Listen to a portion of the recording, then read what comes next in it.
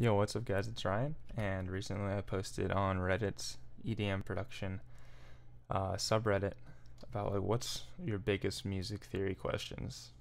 And a lot of people were very confused about the whole numbers thing, the whole Roman numerals thing. So I figured, oh, well, perfect. I'll just do a video on that because it's actually not difficult at all, and this flowchart right here is way simpler than it seems.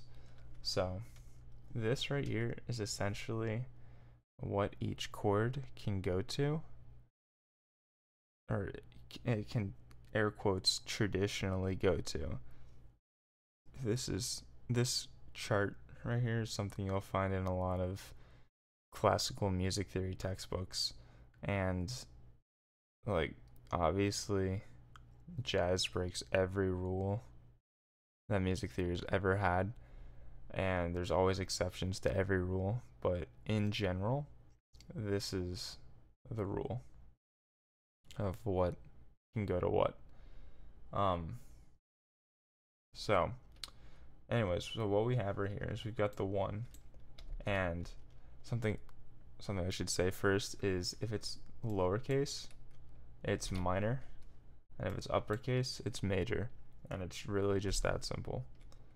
And this is diminished right here, that little dot, if you don't know. I'm gonna assume a basic understanding of what makes a triad at this point. I've got this right here. This is just walking up the scale.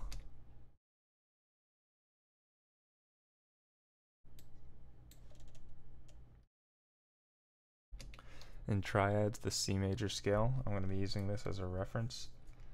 So right here we've got the one. It's a major one, happy chord. We start all the way to the right every time, or not every time. For most cases, you start all the way to the right on the one. And the one, this arrow means it can go anywhere at all. So it can go anywhere, and let's say we land on the 6 right here. The 6 is just the 6th note up the scale. So right here we got 1, 2, 3, 4, 5, 6. So the 6 is the A minor chord, checks out. And then this arrow shows that it can either go to the 4 or the 2. And if it goes to the 4, that can also go to the 2 or the 7 or the 5.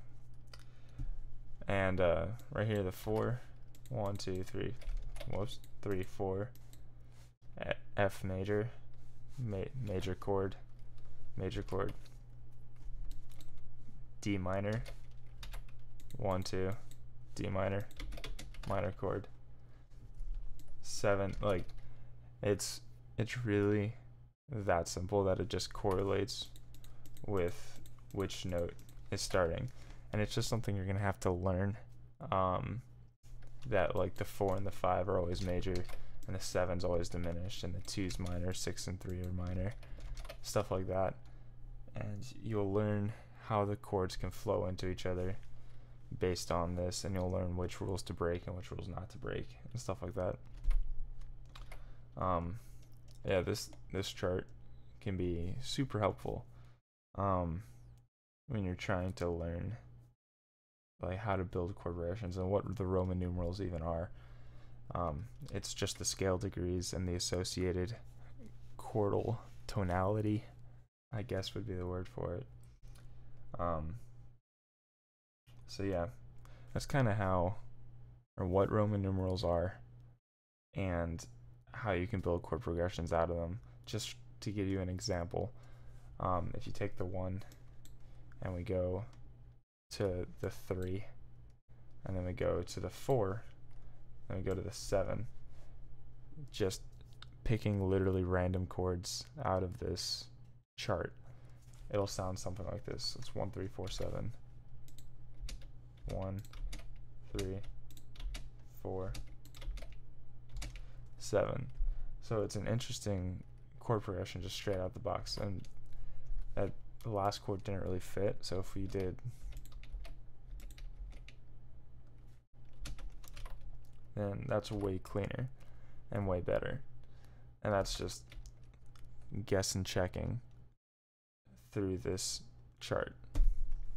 So yeah, that's kind of what it is. It's kind of what the drum and numerals and this chord progression chart are, and how you can start building chord progressions. I hope you learned something. Hope you enjoyed. Like, comment, subscribe, do all that nonsense. And yeah, I'll see you in the next video. If you got any questions, by the way, feel free to leave them in the comments. I'd be more than happy to get back to you. And yeah, all right, thanks for watching. See you later. OBS is here.